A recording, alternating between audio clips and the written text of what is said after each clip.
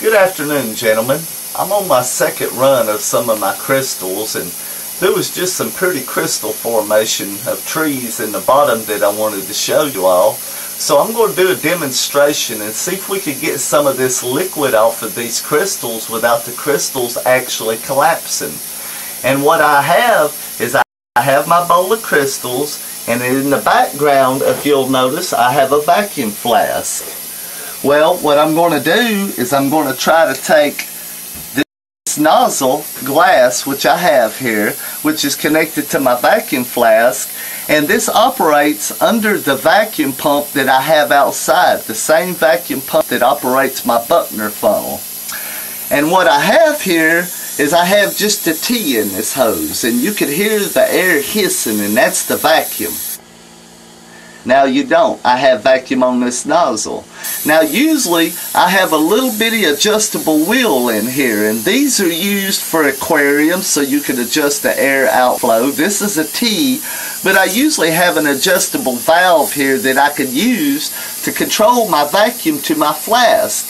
If you don't control your vacuum and it's just running full blast, you'll wind up splashing this stuff everywhere. And this is just a 1,000 milliliter flask with a rubber stopper where I've drilled 2 holes in it and put a piece of Teflon tubing here, and this is just some polyvinyl chloride tubing. One goes to my air vacuum pump outside and comes through here where I can control my vacuum now, and the other is for the nozzle that will remove the solution and bring it into our flask over here.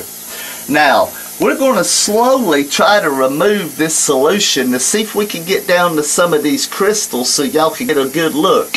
I just hope these don't collapse in the process. And if you'll notice, our vacuum flask in the back is drawing our liquid off slowly. And we're using our nozzle down here. Now, we're not jabbing it all the way in there. We're keeping it just below the surface. And we're still slowly just drawing the liquid off.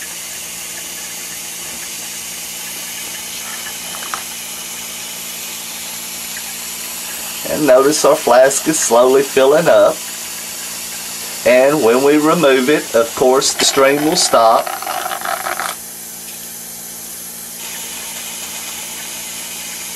And you can see the pretty dense crystals on the top that have formed. But the ones in the bottom are these trees. And that's exhibited in nature and other things like lightning. The trees are moving towards the flow and growing towards the flow of the electrical current is what they're doing.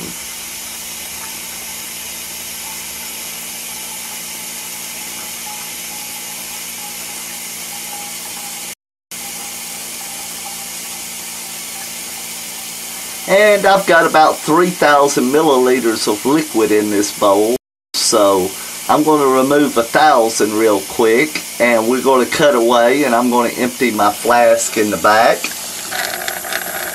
And we're going to cut away, and we're going to come back. We're going to see if we can get down to the bottom of this solution.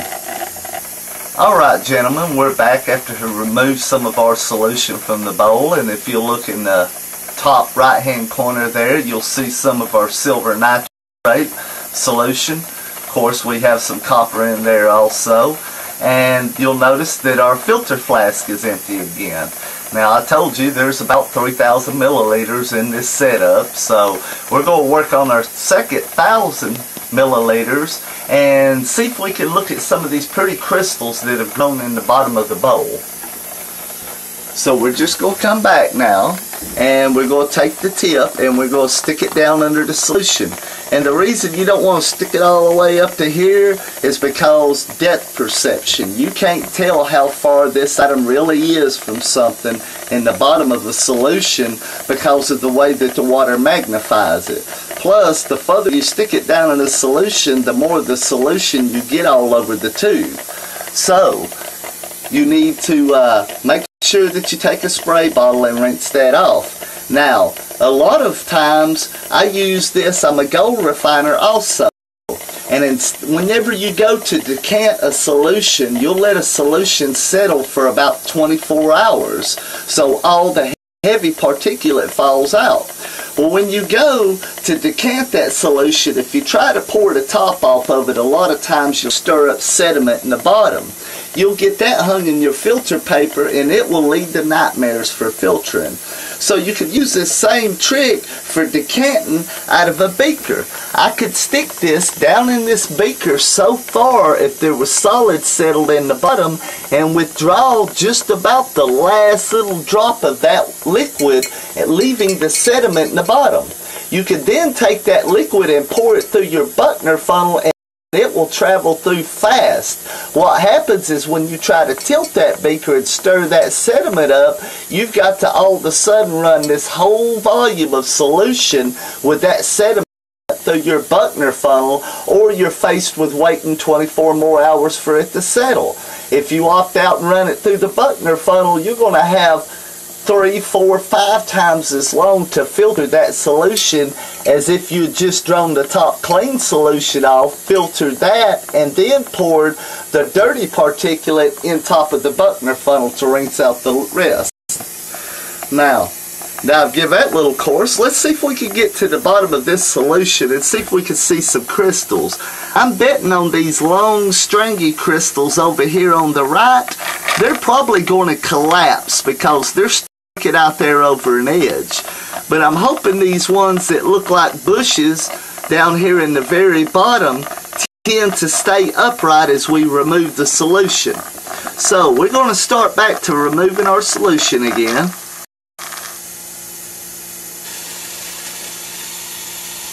Just drawing it off the top slowly. And first thing that's going to clear our solution will probably be these ones on the side here. This will tell us how well these crystals are going to hold up as we draw this liquid off. I'm betting the weight of the solution alone may be the only thing that's supporting that. But we'll see.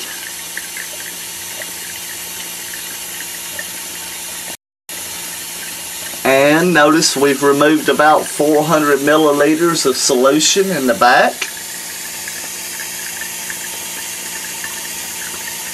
And we're about to break the solution on these on the edge here.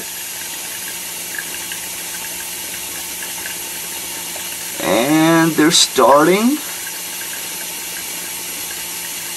You've got to be very careful not to shake this bowl. If you do and disturb them, they're liable to break apart.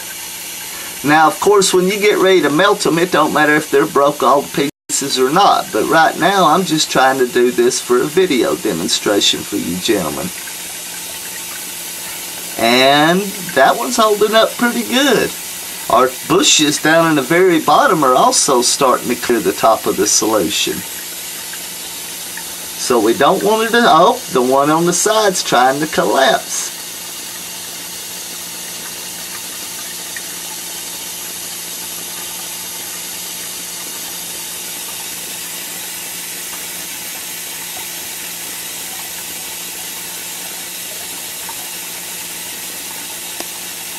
Oh, another collapse.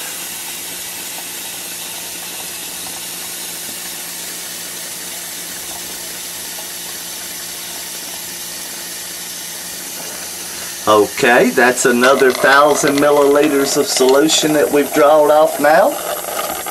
You want to take your squirt bottle and you want to hold it over your tip and lightly rinse it off. Most of it will be sucked up in the tip, helping clean out your line. Okay, I'm going to get a good shot on some of these crystals now so you can see what's in the bottom of this bowl.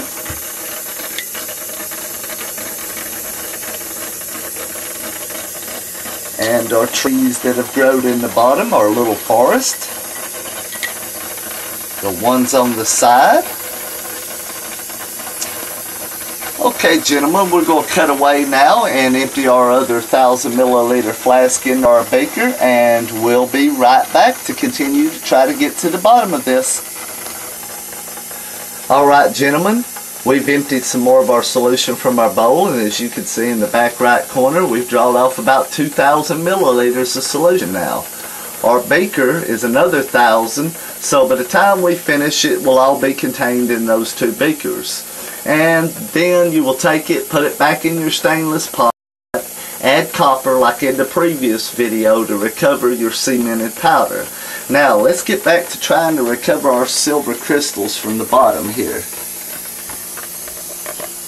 We're going to start to remove some more solution and see if we can see the top of the trees a little bit.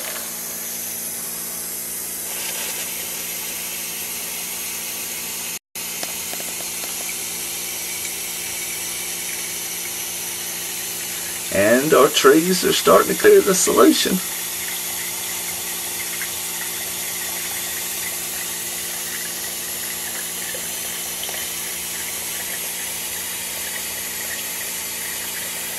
Pure silver crystals.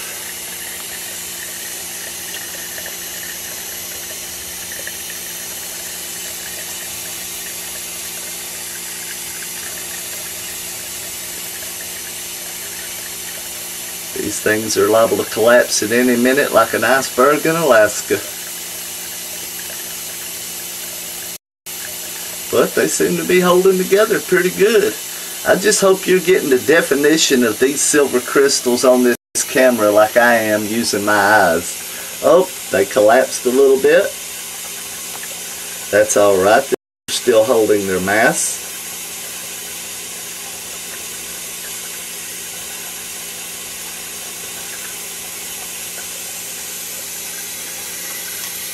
Sparkly like new diamonds. And we don't like but a couple of hundred more milliliters of solution.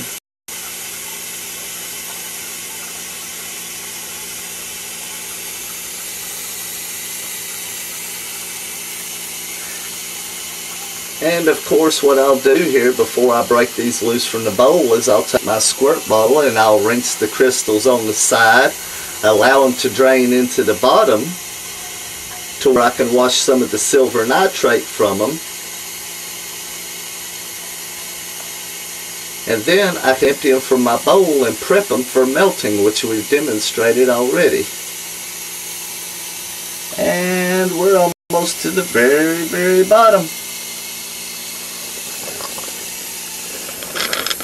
And if you'll look at my beaker in the back, I'm actually just a slight bit over 1,000. So actually, I guess I had about 3,100 milliliters of solution in my silver cell. Now we started out with about 3,000, but as much as we've been squirting to rinse our tools back off into our silver cell, it's added to some of the solution. Some has evaporated, some has been replaced.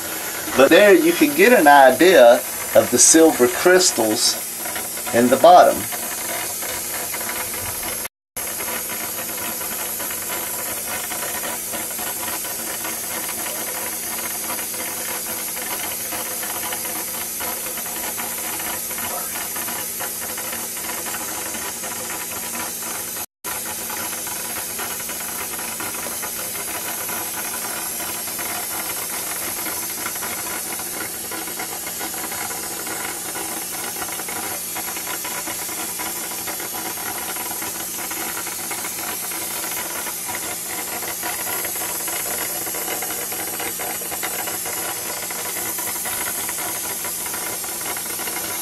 And that, gentlemen, is the easy way to empty your silver cell.